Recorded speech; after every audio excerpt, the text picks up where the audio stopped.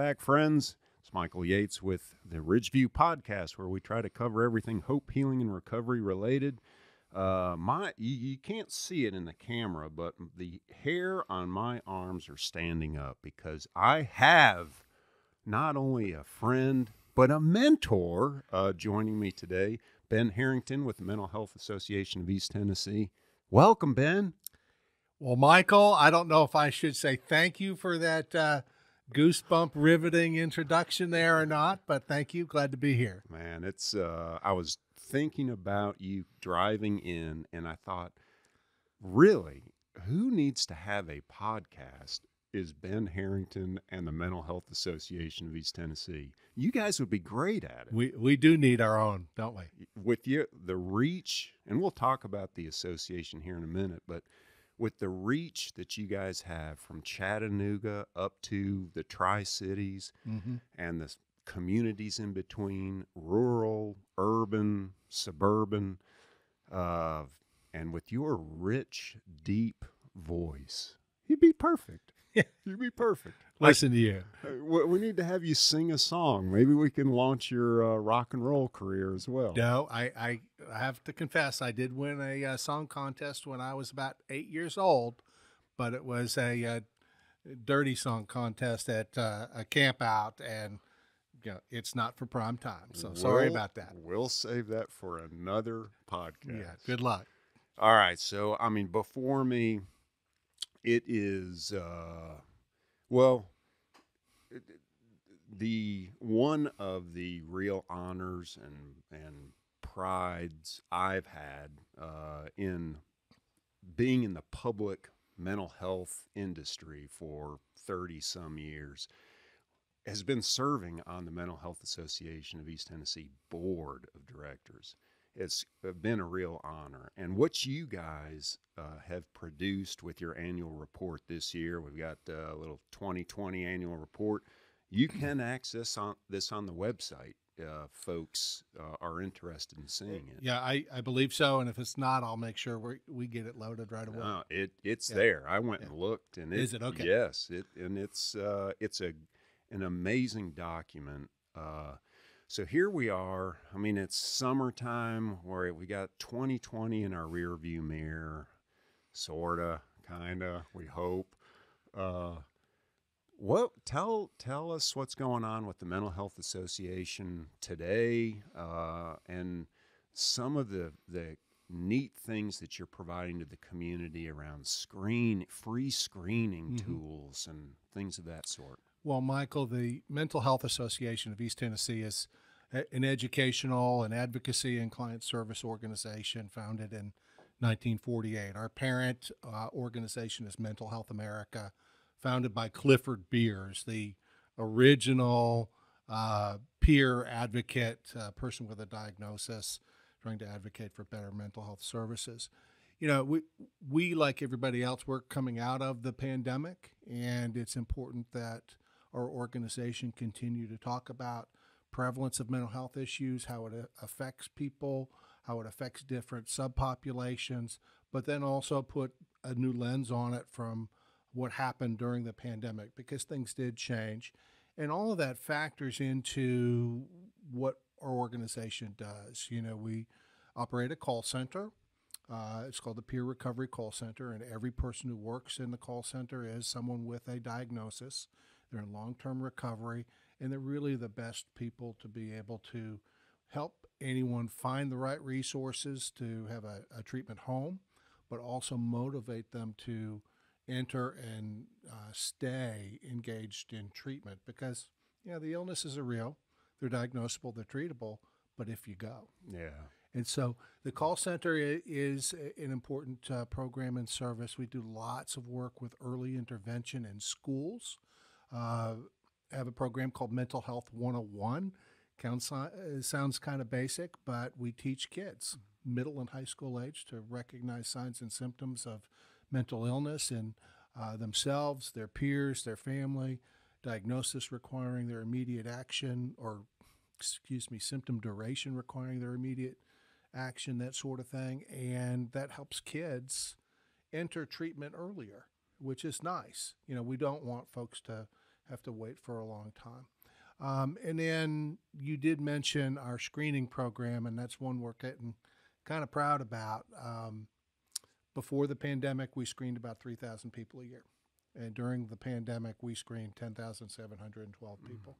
And so there's a lot of story behind that data. And it's also going to be more influential as time moves forward, too, because there's a lot of details we can extract from the data moving forward. Yeah. Well, you mentioned the peer call center. So the week before this episode, I had Richard Mosley, who's a certified peer recovery specialist, on, and one of the things he talked about was the power of engagement with that peer voice. So I totally get how that resource would be so beneficial.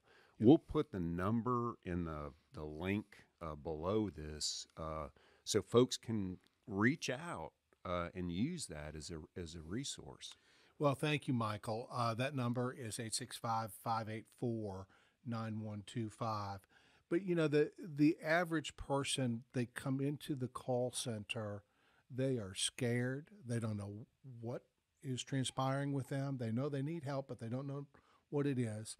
They don't know where to go. And they're even more scared about what will others think of them, and for reaching out to get help. And they need some comfort and calming voice to say, it's okay, I've walked this journey myself. Yeah. Richard and I were talking about somehow we got onto Brene Brown's famous quote about, if you can share your story with someone who will listen with understanding and empathy, shame won't survive.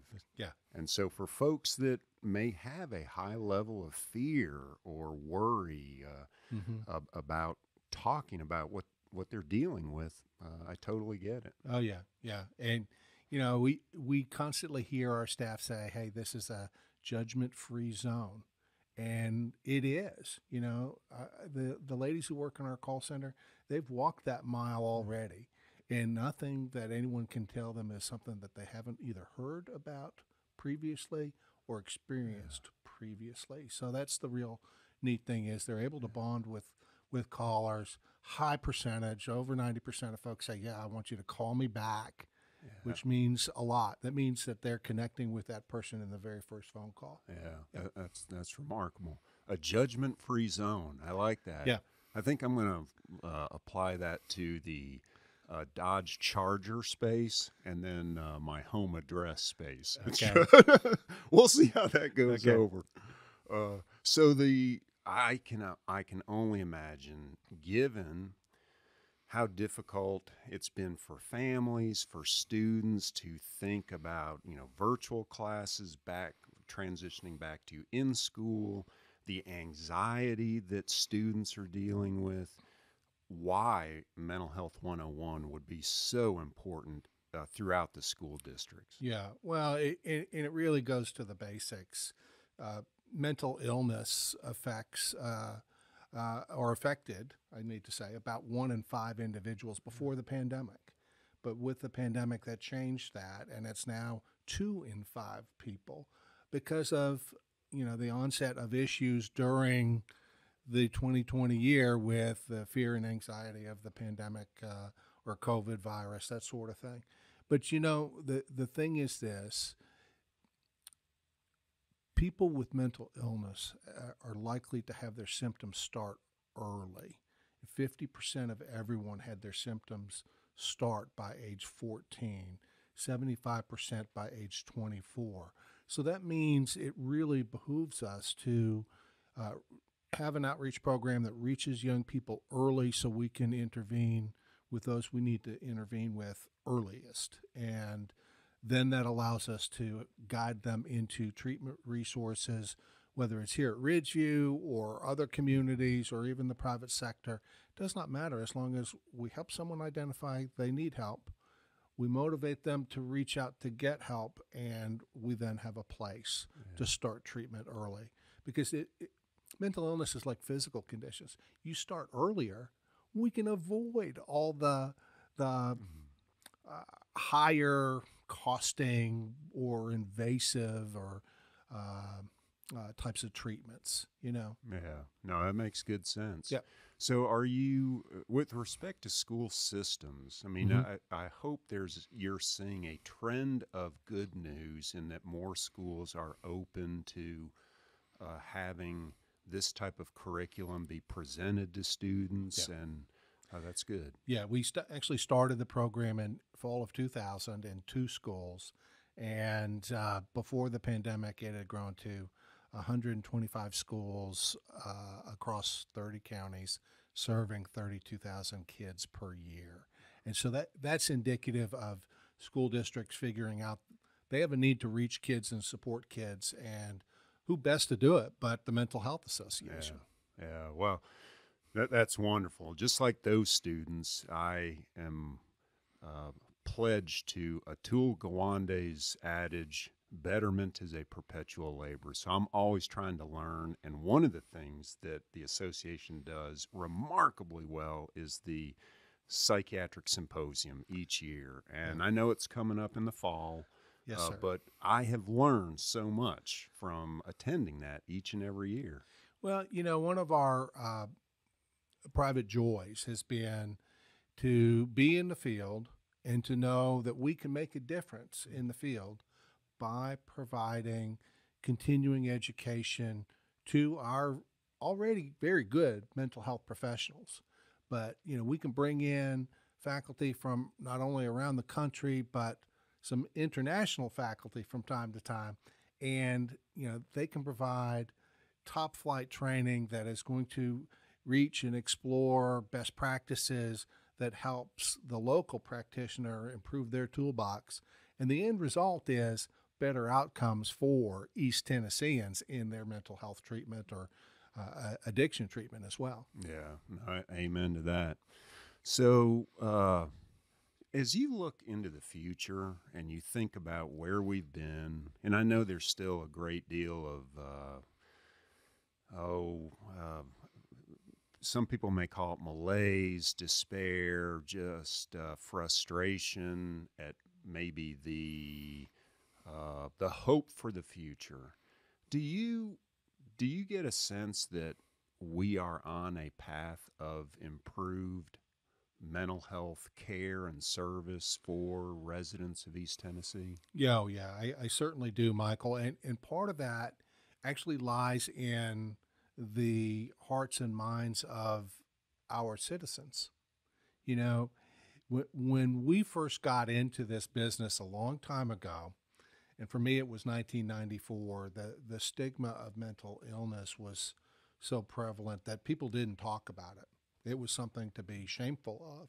But, you know, nowadays with social media and all sorts of, you know, opportunities, this podcast, YouTube, you know, Facebook, Instagram, etc., we are able to communicate about mental health issues in a much different way than we were able to previously.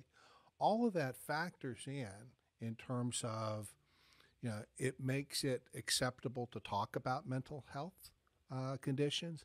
It makes it acceptable to be okay to not be okay. Mm-hmm. And all of that is like 10 steps forward to move people towards getting in the front door and then being able to work with, you know, really sharp healthcare professionals to help them, you know, deal with whatever is troubling them. So I am very optimistic, and, you know, times have distinctly changed, and we have to now work real hard at recruiting more people to go into the business, because there's a demand for services that is pretty high, and we don't have enough mental health professionals.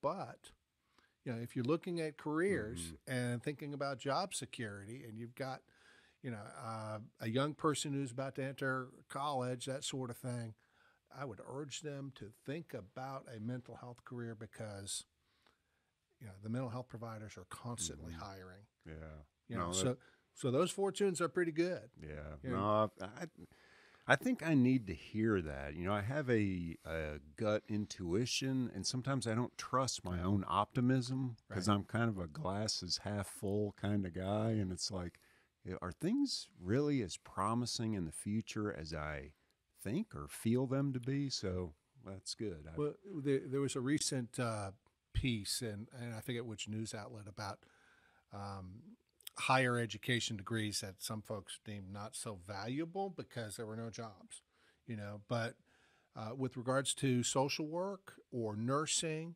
or medicine, there are tons of job opportunities. So I would encourage people to look at those professionals, even counseling professions, et cetera. There are lots of opportunities there. Well, I always, so we're coming to nearing the end here, and I'm always interested because I learn from other people when I ask this question. But so, how does Ben Harrington take care of Ben Harrington? Oh, good night, nurse. you know, um, I think part of that is we have two dogs, and they don't have bladders that work in sync at the same time.